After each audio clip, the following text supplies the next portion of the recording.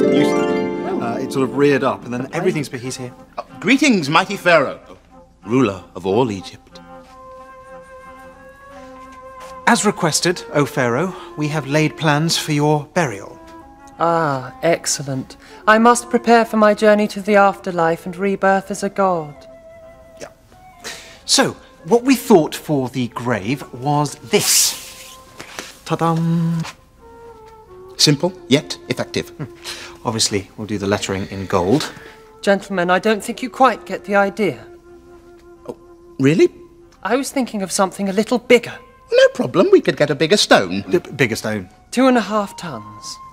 That's pretty heavy. And not just one. Don't tell me. You want 3.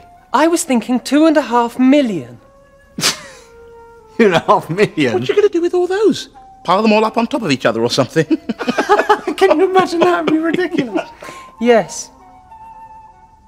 Forming a huge 4-sided pyramid. 230 metres wide and 146 metres high. Right. Sorry. How would we move the stones? Well, we could transport them in boats when the Nile is flooded. How are we going to get them 146 metres into the air? Boring. You'll think of something. Can't you have a nice gravestone? No!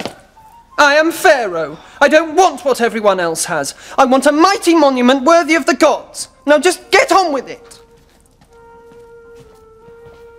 Honestly, he's a pain. Tell me about it.